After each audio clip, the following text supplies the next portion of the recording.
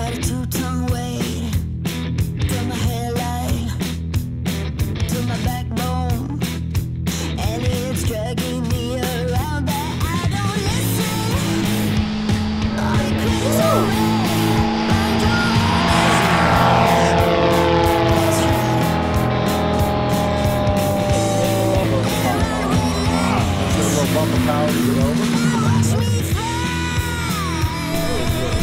All right, here comes Eddie. Devil Girl 2. Devil to my right, we're going down.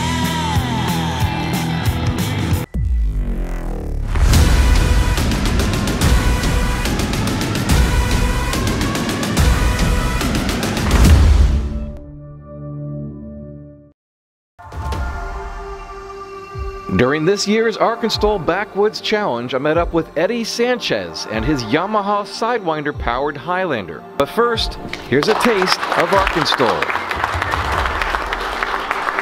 Alright, so back to business. Okay, I'm going to walk through this. What'll happen, I can tell you from experience, you'll get traveling here and you'll be looking for it. Next thing you know, you'll be over here. They even had a few returning competitors.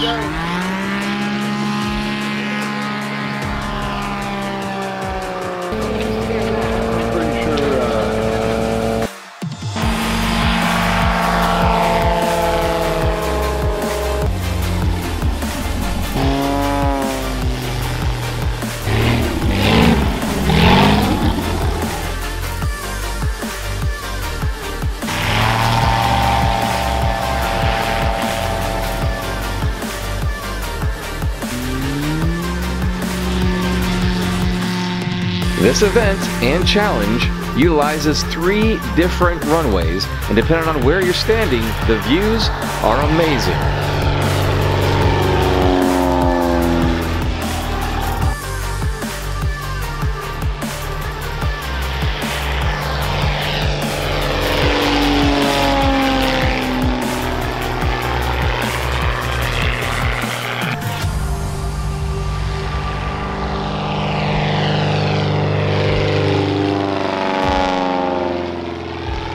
So I'm Eddie Sanches. I live in Willis, Texas. That's about 50 miles north of Houston, and that's where I grew up.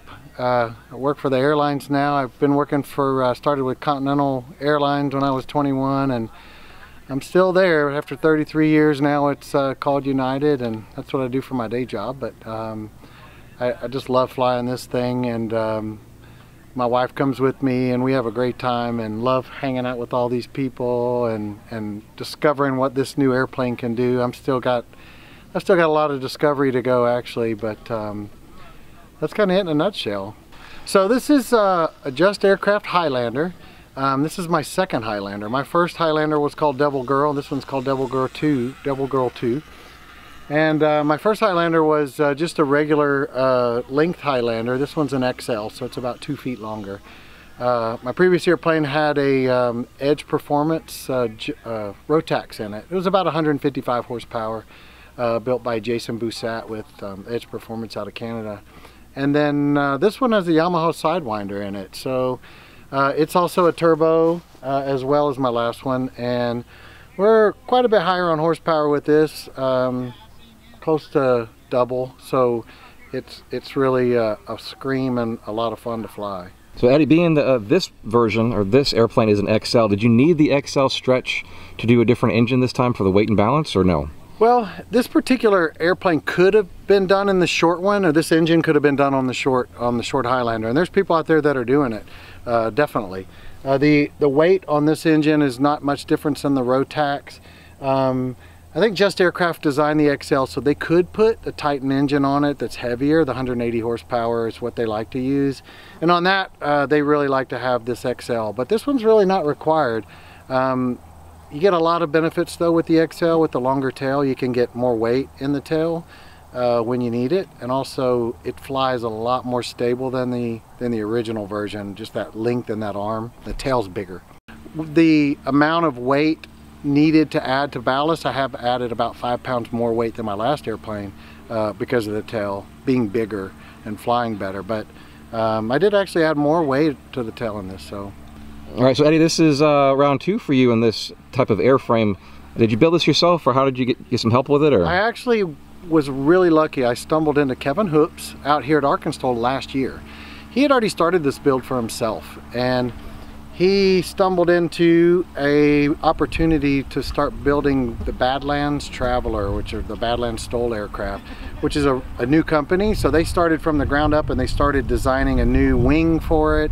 And they've got an exciting company coming up. But basically, he needed to sell this airplane while he works on the new company. So I jumped in midstream after he'd already done a lot of the groundwork and a lot of the investigation and figuring out how to build this thing. So I came up and we did a builder assist with me on it. So it's so much credit to him for his design and his engineering. He's done a miraculous job with this thing. It's phenomenal. Now this is a little different than some of the others that Steve started with and others with the Apex 4-cylinder. This is the 3-cylinder, and there's only a few people that are running this now. What do you think of that so far, and have you had a chance to compare the two? Yeah, so far, and I didn't run the Apex, so this is definitely a new engine, not only to me but to a lot of people. We have Teal Jenkins, who built the gearbox with Skytrax, who also is running one of these in his RV9. And of course we got Steve Henry as well. So we still have some proving to do with this engine, I think, for long-term viability for the market, but there's a lot of people jumping into it. So we're gonna get a lot of data really quick. It's a very powerful engine. It turns at a lower RPM with higher torque, which is really helpful for us, so we can get longer bladed props with the lower RPM and get more power out of that torque. Now you mentioned off camera that this is more of a stock configuration, so in reality for aviation use, what kind of continuous power are you using and takeoff power? Yeah, so I'm running a stock configuration, which means the turbo is in the stock location in the back of the engine. Some people like Steve had moved theirs. They upgraded the turbo and moved it to the side so they could shove the engine back farther. Helps them a little bit with CG. Where I probably have a little more forward CG, but we wanted to keep it stock for simplicity and for tuning and to not go too far into the experimental engine testing. We really wanted to keep it a little more stock to where we had a little bit more reliability, where we weren't going out on a limb. And what is that as a shaft horsepower? So the stock engine itself can run around 210 or so with the stock engine just as is. Glenn at Hypersports, kudos to them, they're amazing. They tune a lot of our engines, and pretty much everybody that's running these engines. And this thing could be tuned to over 300 horsepower with the stock setup. It requires some bigger injectors, maybe a new map sensor, but they're running this thing quite a bit. I'm running a little bit less than that, maybe around 270, 280 here today. And we got some more testing and tuning to do on it too. So we are partnering with great companies like Dynon Avionics at Dynon.com, Airtech Coatings at AirtechCoatings.com, Clemens Insurance at ClemensInsurance.net, South Mississippi Light Aircraft at FlySMLA.com, Foxtrot 95 Calhoun County Airport at FlyFoxtrot95.com, Edge Performance at EdgePerformance.no. Take a moment to go visit their websites at the links found below in the description of this video. And visit our website at ExperimentalAircraftChannel.com for events, our video library arranged in easy to find playlists on specific topics, and so much more.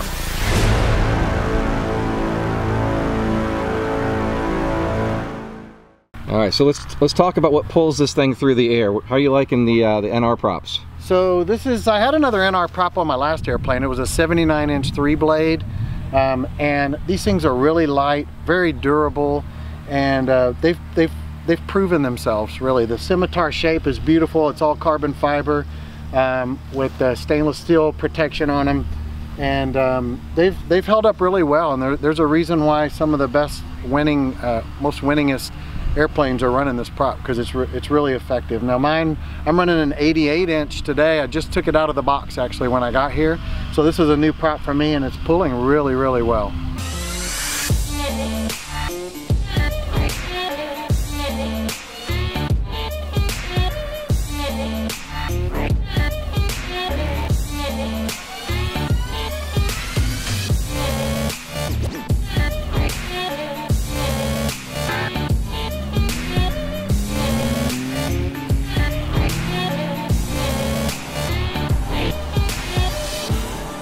All right, so let's talk the other part about flying STOL is actually getting it to land and stop. And I see you running Acme's. Yep. Talk about what product this is and how you like it so far. So I'd worked with Matt McSwain at Acme Aero previously on my original Devil Girl, and their quality and their service has been exceptional. So I've really been happy with them. So I was really fortunate that when I stumbled into this, Kevin had already been working with Acme Aero and had them design this gear leg. Actually, Kevin designed the gears, and he drew it up and had Acme make these custom gear legs.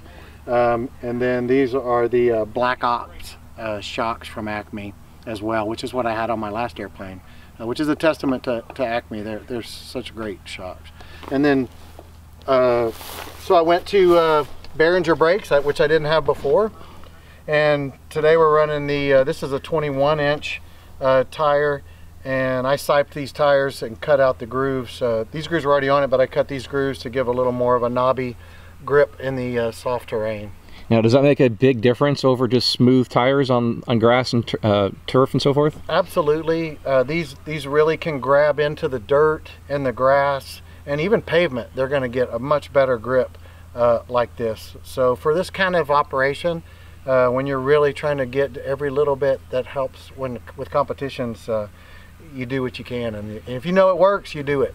And the main purpose of this is not so you can drop it like it's hot up high in the air. It's really to be able to absorb energy on the ground, correct?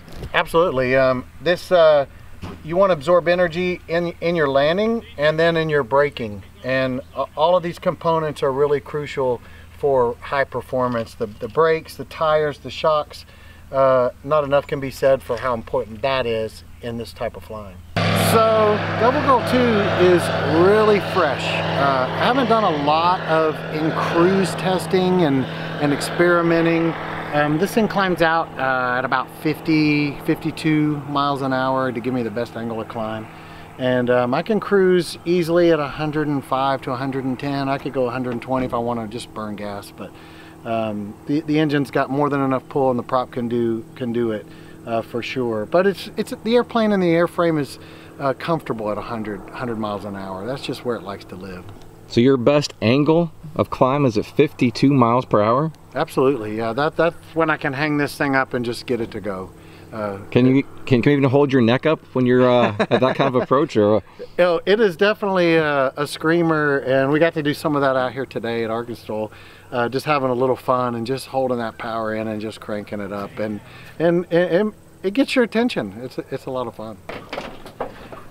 So here is let me get some of the features we have here. Obviously the Dynon, the HDX Skyview.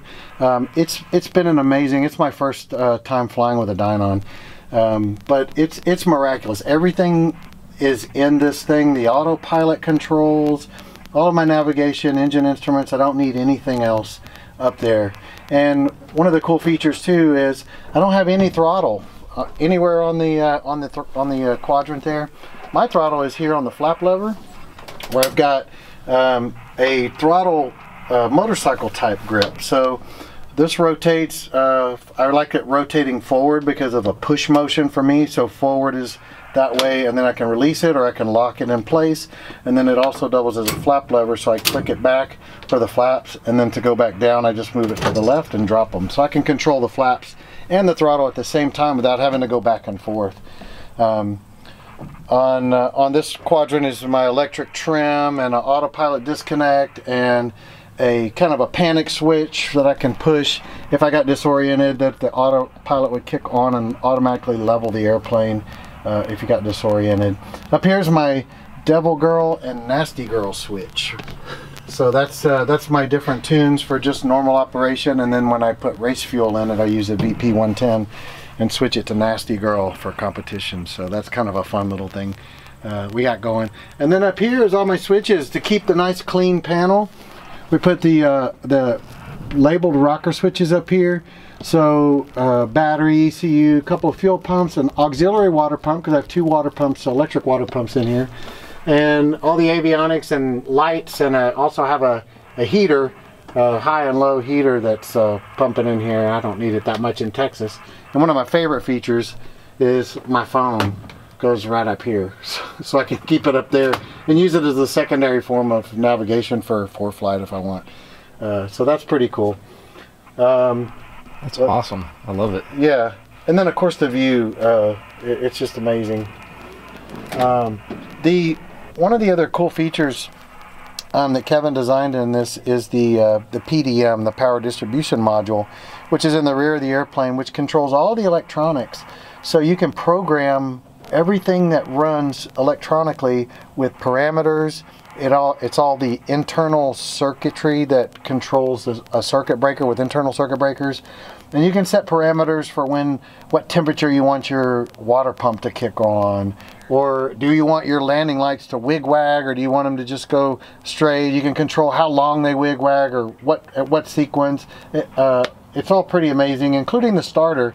There's just a single little push button on my flap lever rather than a high voltage type switch or key or large push button that requires large wires. So everything was thought through, and the design came out incredible. All right, Eddie, so where can we find you online to follow you in your adventures as you continue to expand your horizons of competition aviation? Yes, come see me on Facebook. I love chatting with people, and people love to find out more information. Eddie Sanches, E-D-D-I-E, and Sanches is spelled with an S on the end, S-A-N-C-H-E-S on Facebook. And then Devilgirl _48 _stol, S-T-O-L, for Instagram. Yeah, and we're gonna try and get some YouTube videos together and get some fans that want to see all this. So it's incredible.